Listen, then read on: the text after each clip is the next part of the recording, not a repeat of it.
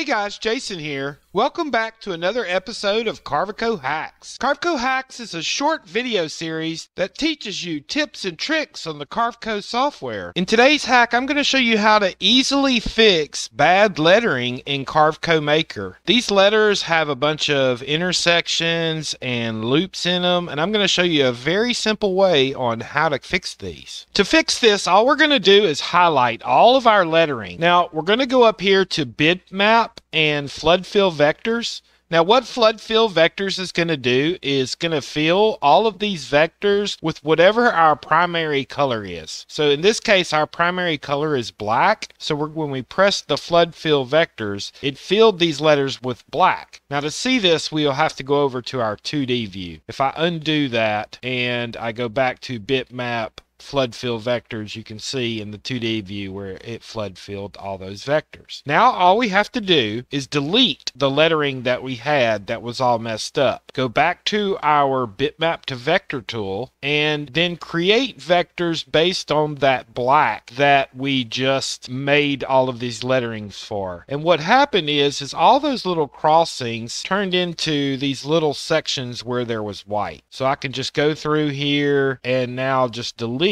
these different parts that I didn't need. And all of my lettering is now clean. Alternatively, if you have a lot of this stuff where you're going to need to fill these, what we can do is go up here to our bitmap, select this flood fill selective. Now this works off of the secondary color, so we'd want to make our secondary color black. You can do primary color by left clicking, secondary colors by right clicking, but I've got both my primary and secondary color as black. So if I go to bitmap flood fill selective, anything that I click on will become black. So I can change these places to black.